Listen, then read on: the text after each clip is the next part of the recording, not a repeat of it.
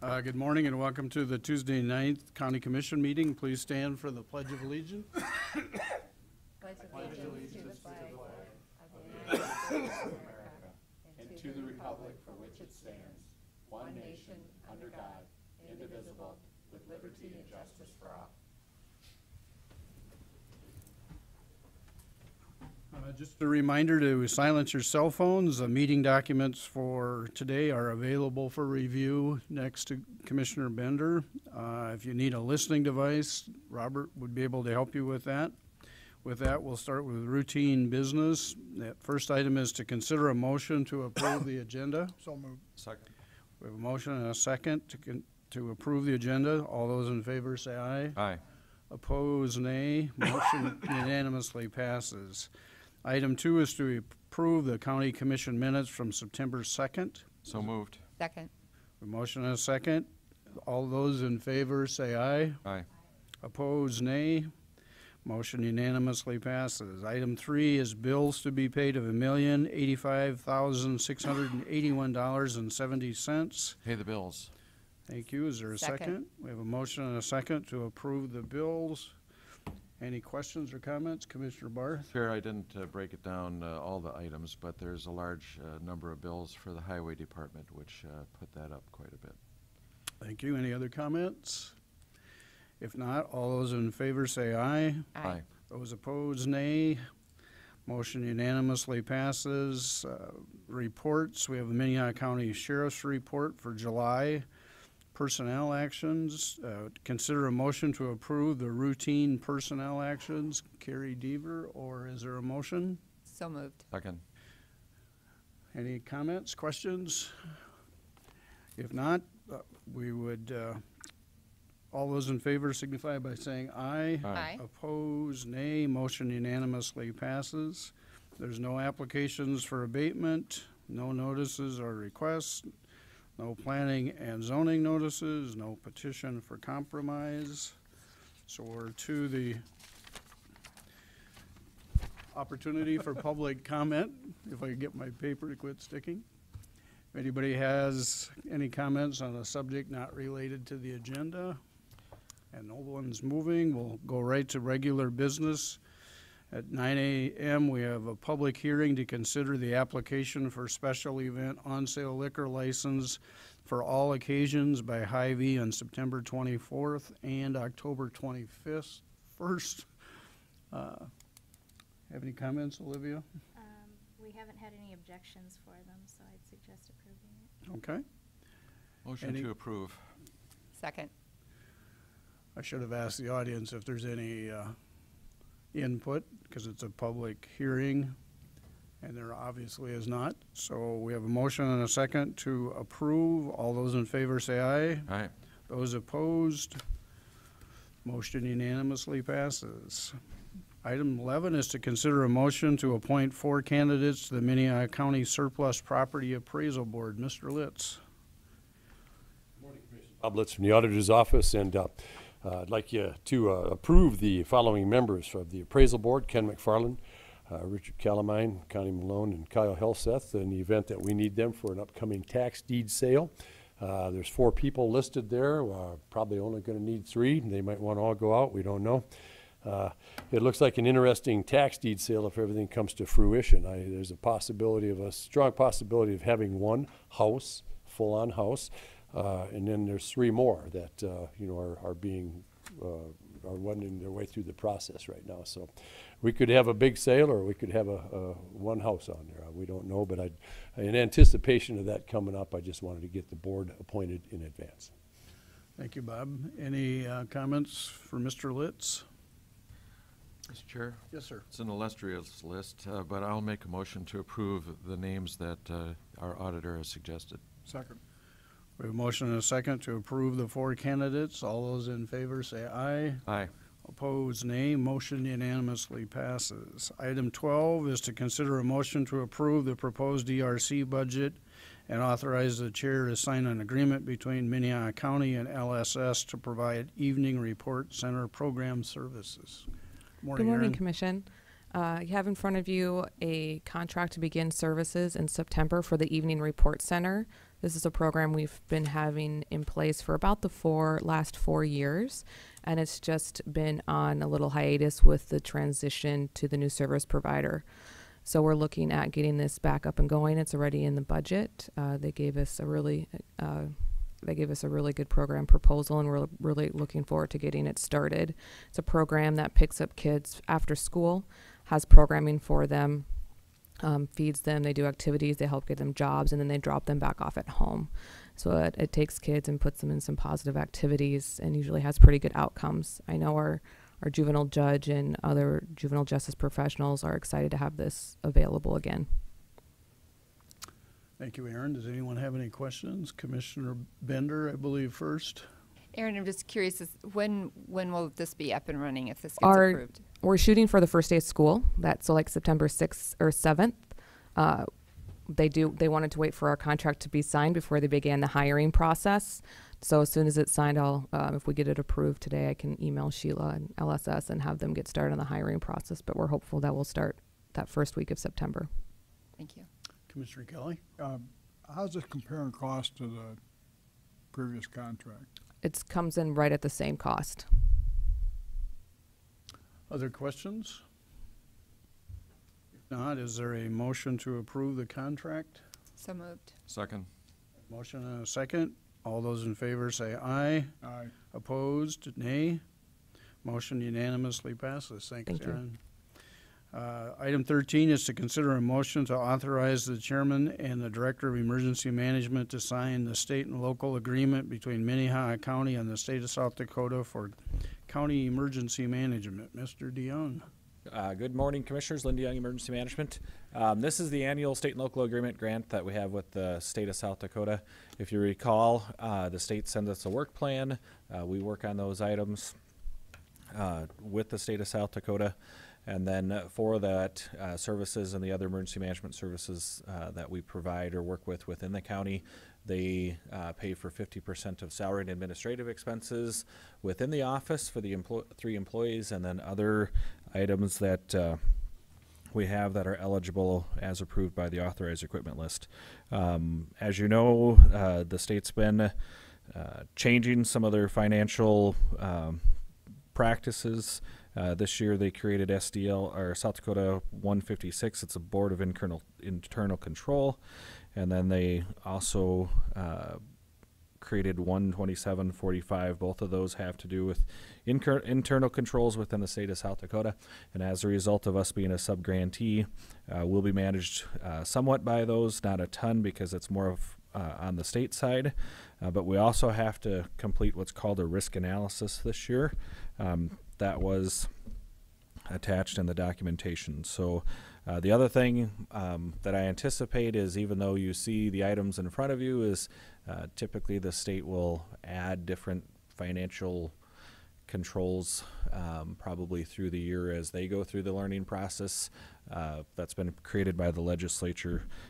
Both of those, or all of those things, I don't anticipate will have any difficulty doing. Auditor Litz and his staff and I have already talked about the additional financial controls and documents that are there, and we don't anticipate any problems. So I'd be happy to answer any questions, but I'd request the commission authorize the signatures for entering into this agreement. Thank you, Lynn. Anyone have any questions for him? I have a question. Lynn, are they increasing the amount of oversight and paperwork and regulation based on malfeasance and other operations around the state? Is this your perception of? Yeah, I mean, I think we're seeing the controls that we're seeing, or the additional requirements for financial accountability, are as a direct result of other things going on in state government. We're seeing a trickle down in all sorts of grants. Here we've got a great staff to work with, both internal of my office and downstairs with the office and the auditors, downstairs in the auditor's office. So, you know, we can do that work. The question or the concern that I always bring up to the state is other counties aren't as fortunate because of size of population. Some of the emergency managers out there are only 50% time. So by the state creating additional requirements, maybe those counties aren't eligible or aren't able to comply because of the amount of time that they have. So net effect is they'll have less of a program than what they should because of the controls that they're implementing instead of some of the other counties, and therefore they'll lose the dollars that could be used in their county, and those dollars are come to Minnehaha County or to Pennington County or Brown County. So I do see additional, like I said, controls coming out as a result of the things we've all been hearing in the legislative process and other state parts of government over the last couple of years. So, Mr. Chairman, if I could just follow on with a comment. You know, I've seen this actually going on in other areas. You know, we all know about small banks having trouble keeping up with the federal regulations. I've seen it happen with labor unions, which, you know, if there's 8 members, they have to merge with somebody else because the paperwork is such that nobody there can do it. And I think when I was on the Homeless Advisory Board, there was a federal grant that they got which insisted that some survey be done which actually used the entire amount of the grant, and so no services actually could be provided to people. And so as you know, we all complained about regulation and stuff. Of course, we see what happens when there is no regulation. Things go horribly awry, but I think in emergency management we're seeing the penalties, I guess, for some of the other programs in the state that have gone badly. And with that comment, I'll make a motion to approve. We have a motion and a second. Any other comments or questions? If not, those signify by saying aye. Aye. Those opposed, nay. Motion unanimously passes. Item 14 is to consider a motion to authorize the emergency management director to sign a sub-recipient grant agreement between Minnehaha County and the South Dakota Department of Health to act as a fiduciary agent for management of Region 3 South Dakota Hospital Preparedness Program funds. good morning, Commissioners. Wonderful acronym. Yeah, there's a lot there. There's a mouthful, but this is the second year we've done this as a county, so it's still a little bit of a learning process. But the state of South Dakota Department of Health has regionalized their healthcare partners into different collections of counties and hospitals. The southeast area goes all the way from down to Vermilion up to up into the Castlewood area, so it's a pretty large geographic area on I-29. They need a fiduciary agent, and once again, the City of Sioux Falls used to perform this function, but their accounting process has changed, so the state and the region asked Minnehaha County to start performing this. So last year we did this, and obviously once again with the great staff at my office and down at the auditor's office, we've had no complaints from either the Hospital Coalition or the state of South Dakota or the legislative audit component at the end. So this year's grant amount is $75,125. There's a 10% administrative fee that Minnehaha County's used in the last that Minnehaha County captures in the last 2 years, and then the remaining dollars, part of it will go to excuse me, part of it will go to the coalition hires a contractor to work on different planning projects with them. So there'll be a contractor agreement that I'll sign pending the approval of this document, and then they also work on different projects for purchase of equipment for evacuation and other hospital emergency response needs, and then there'll be some training. That group puts this budget all together, and once again, like I said, once we get that budget, Minnehaha County just acts as a fiduciary agent, cutting the checks, making sure that they're done in accordance with standard financial procedures through the auditor's office and my office. So for the second year in a row, I'd request the commission to authorize the emergency management director to enter into both of those agreements.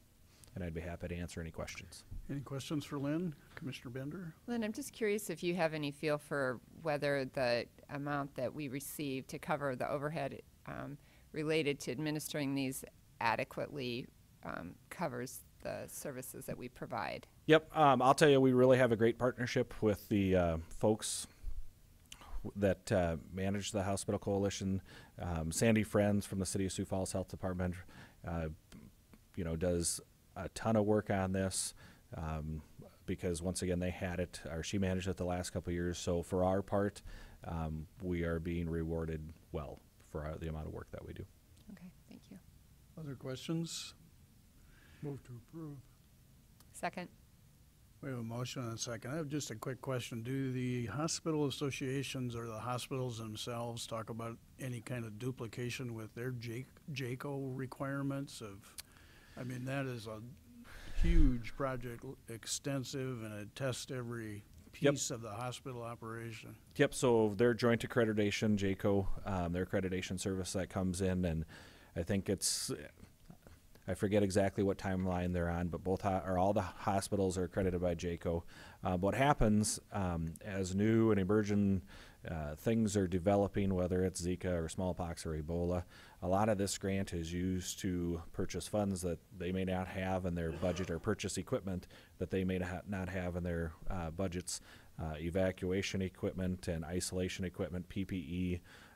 Some of those things on, the last couple of years, maybe some security training with active shooters. So all of those things from this grant, which doesn't seem like a lot, but it enhances their local ability to respond to what JACO's seeing out there for additional requests and everything. So we talk extensively on some of our meetings about what JACO's asking them to do as an accreditation agency, the money and how these dollars can be transitioned into helping them get their policies, procedures, equipment, and training up so that they can continue to receive high marks from JACO. So it does go hand in hand with them out there, and like I said, it's not everything, but it does help with their JACO accreditation process. So did I answer your question? Kind of. Okay. That's okay. Yep. And remember, I'm not an exact expert because No. we're just a fiduciary, but like I said, we do talk about it and everything, and there is some duplication, but it's good duplication at this point. So. Okay. Any other questions? We have a motion and a second to approve the grant. All those in favor say aye. Aye. Opposed, nay. Motion unanimously passes. Thank you. Item B is to sign a consulting agreement with the city's consulting to provide partnership development and technical assistance to Region 3 South Dakota Hospital Preparedness Response Partners. So that one, there will be, commissioners, a sub-grantee, or excuse me, a consultant agreement. It should be from Kleitz Consulting. Once again, she works with that group. She has for the last 3 years. They do all of the documentation, but because we're the fiduciary agent and we issue the checks, I'll need to be authorized to enter into that agreement with Kleitz Consulting. Okay. Make a motion to approve. Second, with a comment. Motion and a second. Mr. Barth? You know, Lynn here really is an asset to the whole region here, and has been for my whole time here as a county commissioner. You know, the amount of grant applications and funding that he's able to find benefits everything in this multi-county area, and you know, he's a great asset to our county. Thank you. Thank you. And like I said, it's a job that I couldn't do with the folks downstairs and across town. So thank you. You're getting to spend most of your time as a grant writer rather than a EM. You know, a lot of the things go together, and it's a manager. We're working on a great project right now with our rural EMS folks that Jeff might discuss. I will discuss that at a future date, but sometimes it's just, you know, and knowing the right people as a result of tenure in the position and having a good argument for the items that we're seeking. So thank you. Thank you. Item 15 is Minnehaha County Commission liaison Did we vote on assignment.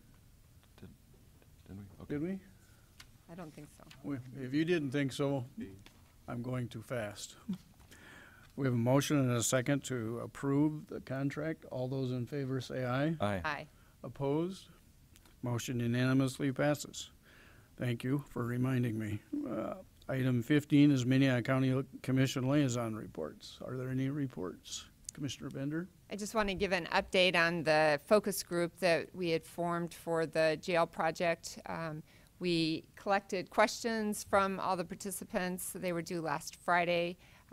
We got a pretty good list, and we're looking for some more if people have, but people have been very thoughtful about the process. We'll be meeting later this week to try to put together staff answers to that, and then we have a follow-up meeting next Tuesday where we'll spend time kind of going over and vetting all the questions that the different community members bring forward. I think all of us have been getting updates on jail numbers and have seen that the trend line continues to go up, and that we clearly have numbers between the CCC and the jail on the weekends that are troubling, and so we're going to need to keep working on this problem and try to figure out a solution that makes sense for the county and the staff and the taxpayers. So, Thank you. Any other liaison reports? If not, we'll go to item 16, new business. Commissioner. Yeah, I'm sorry I'm preventing us from getting done in record time here.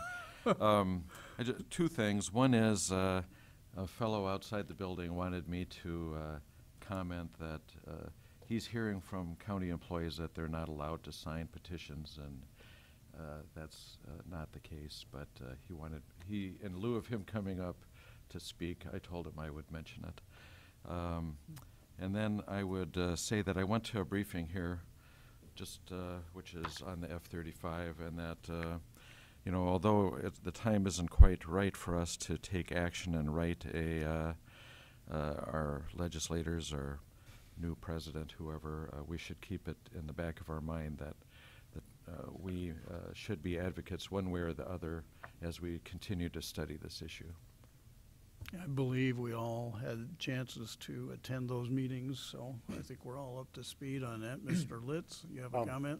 Concerning the comments about county employees not signing petitions, it's true you don't have to, but in our office, we do advise everybody that's in the auditor's office not to sign a petition. If they go and do it, there's no consequences to that, but we just generally try to stay neutral down there on the topics. Thank you. Any other new business items? If not, is there any old business? I move we go into executive session for potential litigation, personnel, and contract negotiations. second. We have a motion and a second to go into exec session for the items listed. All those in favor say aye. Aye. Those opposed, nay. Motion unanimously passes. Is that